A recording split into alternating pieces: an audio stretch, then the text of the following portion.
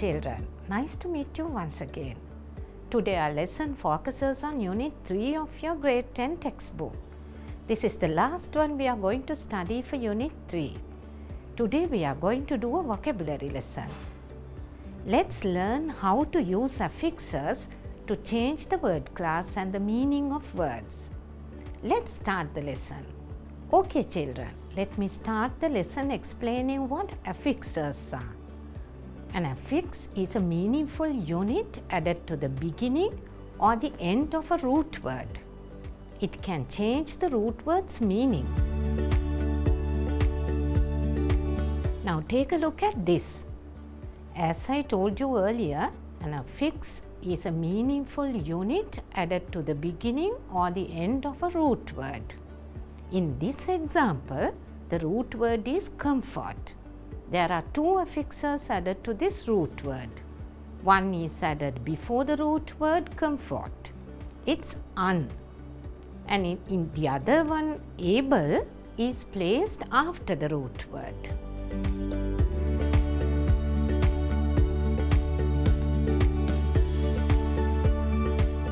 Children, now the two affixes added to this root word have different names. The affix added before the root word is called a prefix. So in this example, un is a prefix. In the same way, the affix placed after the root word is called a suffix. So here able is a suffix. As the definition for the affixes say, both prefixes and suffixes have meanings.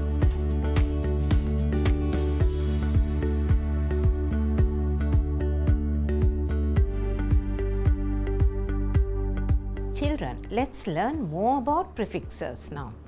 Do you know what happens when we add a prefix to a root word? When we add a prefix, the meaning of the root word changes. Look at this example. When you add the prefix un to the root word happy, the meaning changes. It becomes the opposite here. But as you can see, the word class does not change. That means both happy and unhappy are adjectives. Children, this meaning change does not mean that it makes the opposite always. Some prefixes make other changes in the meaning of the root word, although the word class remains same. Word class means whether the word is a noun, verb, adjective, adverb, etc. You can refer to this and learn more about the changes that happen when prefixes are added. As you can see, these four prefixes bring different changes to the meanings of the root word when they are added. Un makes the root word negative and the prefix out develops the meaning. Pre, just like in prefix, shows before, while re in rearrange means again.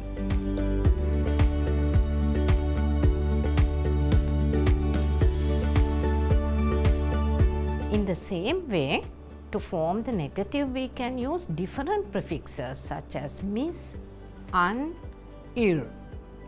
Here are some common prefixes with their meanings.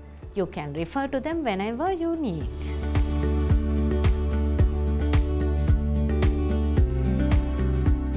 Okay children, before we learn more about suffixes, let's do an activity using prefixes. Look at this activity.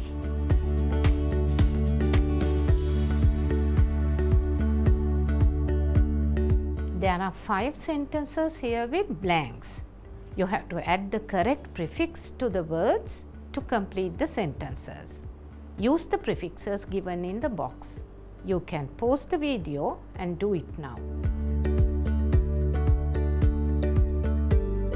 Let's see how you have done it. Look at the first one.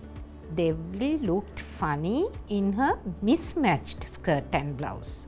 So you have to write miss in the first blank because it has to be the opposite of matched. Let's go to the second one. Here the word is comfortable. What is the prefix needed? It should be un, uncomfortable.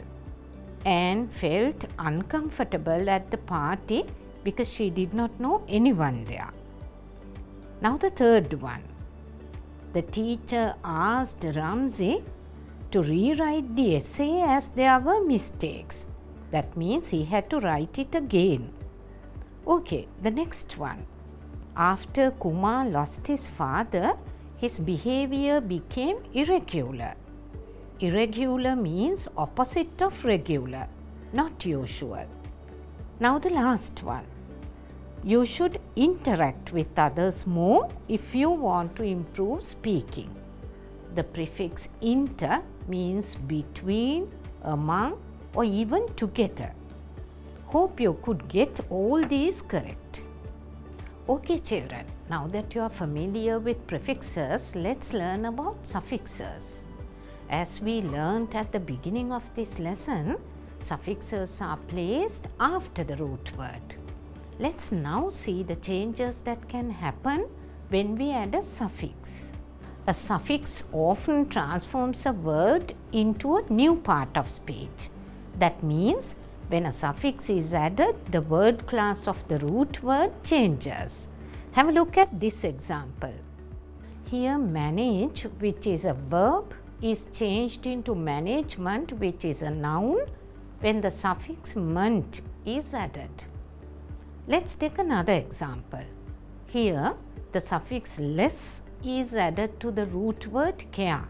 So the word care, which can be a noun or a verb, changes into an adjective careless when the suffix less is placed at the end. If you want to know more suffixes and their meanings, you can refer to this.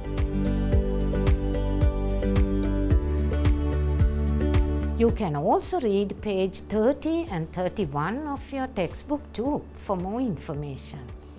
Now let's do an activity to practice what you have learned. Let's do an exam type question. Look at this activity. Here you have 5 sentences. Each sentence has a blank.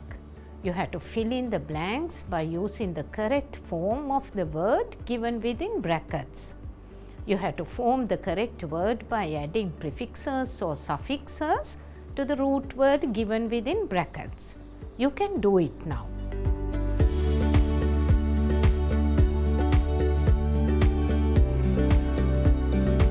Let's check your answers now. Read the first one. It is blank, possible to think of a life without technology now. Here you need to fill in the blank with the opposite of the word given. So you have to add a prefix. What is the answer? Yes, it should be impossible. It is impossible to think of a life without technology now. Now the second one. Here also you need a noun. Sigiriya is a great tourist attraction in Sri Lanka. So you have to add the suffix ion to the root word attract to form attraction. Let's check the third one now. Here you have the verb spelled. As 2 words have not been spelled correctly, you have to fill in the blank with the opposite of spelled. To form the opposite, you need a prefix. Did you guess it correctly? So the new word should be misspelled. You have to add the prefix miss to the root word spelled. I misspelled 2 words at the dictation test yesterday and got 8 out of 10 marks.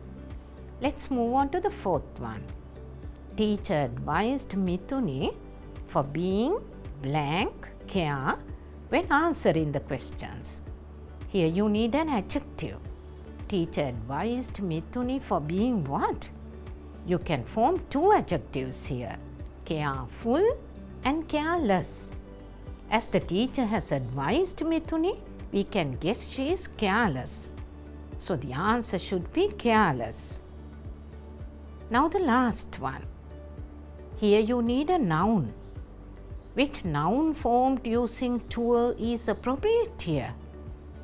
Yes, the answer should be tourist. So you need to add 2 suffixes. First ist to form the noun tourist, and then the suffix s to form the plural, because it should be most of the tourists, not tourist.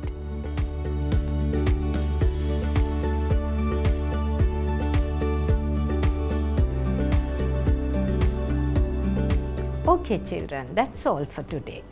In this lesson, we learned how to use suffixes to change the word class and the meaning of words. Hope it was clear. In our next lesson, let's practice listening and speaking. Hope you enjoyed the lesson. Please subscribe to this channel. Goodbye.